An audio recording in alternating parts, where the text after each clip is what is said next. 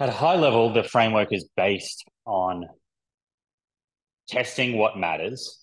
And when I say what matters, there are so many tests that we can run, laboratory tests and field tests.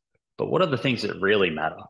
What are the things that best predict how well you're going to live, how long you're going to live, what your life satisfaction is like?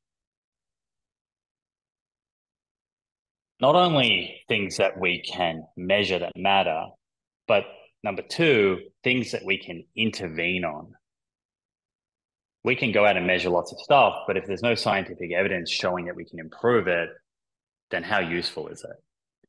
So criteria two was tests that we can actually intervene on with some type of specificity, some solid, peer-reviewed, randomized controlled trial evidence shows, hey, if you do this habit, you can improve this important biomarker or marker of health. And then after we intervene, we're going to retest because that's where we learn. We can see where we've improved and perhaps where we need to refine things to shift our focus to areas where maybe there's room for improvement or more room for improvement. What happens if we don't test? Well, I think we know. I think we can look around and see in our communities, many people are not looking underneath the hood. We're going through life kind of unaware of our physiology, our risk factors. Less than 7% of adults in the USA have what we would describe as optimal cardiometabolic health.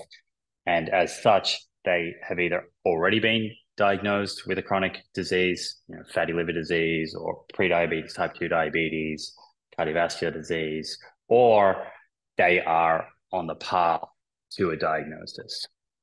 A lot of these conditions bubble away under the surface for a while before you have that diagnosis. If we are not testing, then we don't know where to aim. It's hard to be intentional with our lifestyle if we're not seeing where our current health status is. And so this is akin to kind of throwing darts at a dartboard with the lights off. How do you know where to aim? How accurate are you going to be? And it also allows us to kind of easily fall victim to distractions, shiny objects, things that perhaps don't matter as much. This is a really important takeaway point. What you measure, you can optimize with purpose. What you measure, you can optimize with purpose.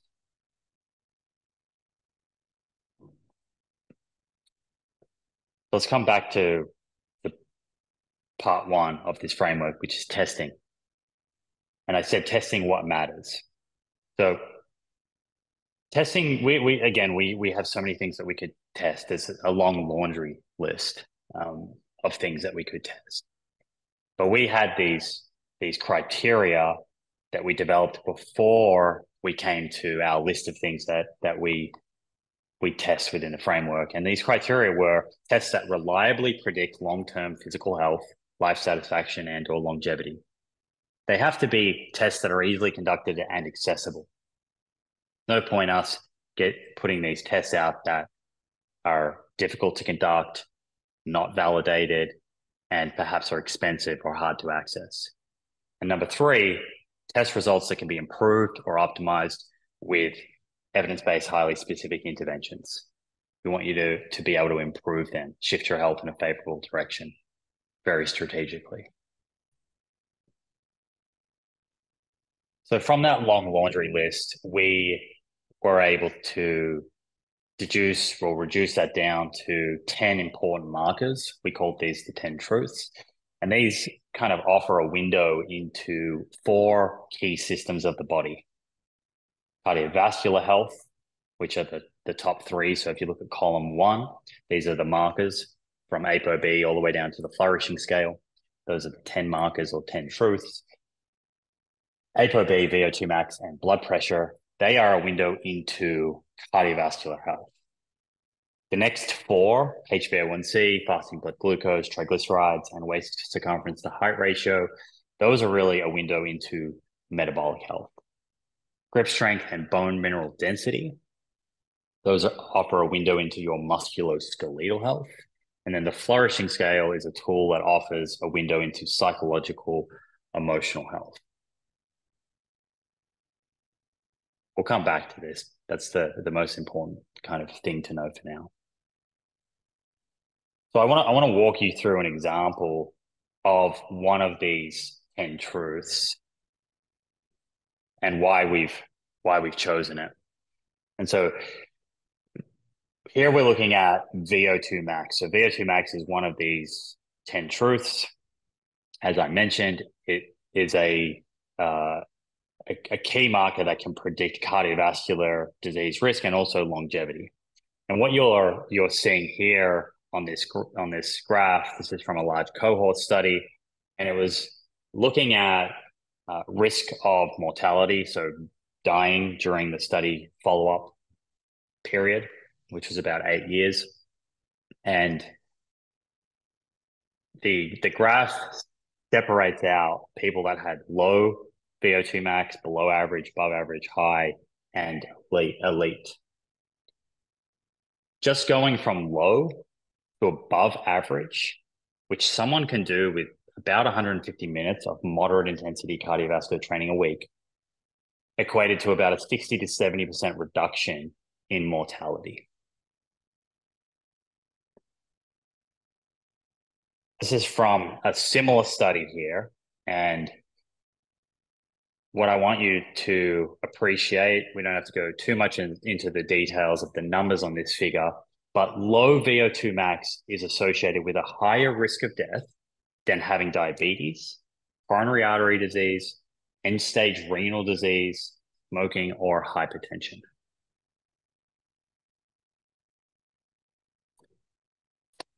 Not only is VO2 max a really good predictor of cardiovascular disease risk and mortality, it can also be easily and accurately measured. So the gold standard is a VO2 max test with an exercise physiologist in a lab. And so you can see a photo here of a gentleman on the right. He's doing that on a bike. It can be done on a bike or it can be done on a treadmill. Now, one of the things I mentioned earlier was it's important for us to make sure these tests are accessible. This will be accessible to some people, but it does come at a cost. It could be anywhere between $100, $150, depending on the lab in the country that someone's in. But there are field tests which are zero cost that very closely approximate VO2 max. So you can do a beep test or a shuttle test or a 6-minute walk test. And these are things that within our Living Proof framework, we help guide people on. So if they want to do a shuttle test, the instructions are in there. And at the end of your shuttle test, you can use a table and very quickly see what your VO2 max or approximated VO2 max is from that. So we've gone through the first two criteria. One, it has to be a good predictor of health span, longevity, or life satisfaction. Two, it has to be something that we can reliably and accessibly measure. And three, it has to be something that we can improve with a highly specific evidence-based intervention or interventions. So there is a lot of research looking at different types of exercise and how they affect VO2 max. It's not uncommon to get a 10 to 20% increase in VO2 max with high intensity exercise. And that's in trials that usually last anywhere from kind of 4 to 12 weeks.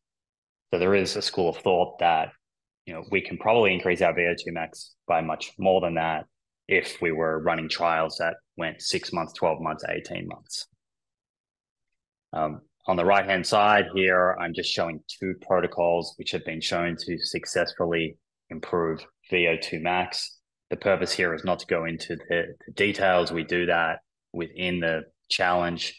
But just high level here, the top one is what's called a 4x4 minute HIIT protocol. So this is where you're doing 4 minutes of exercise, let's call it running at an 8 out of 10 effort, and then you have a 3-minute break and you repeat that another 3 times.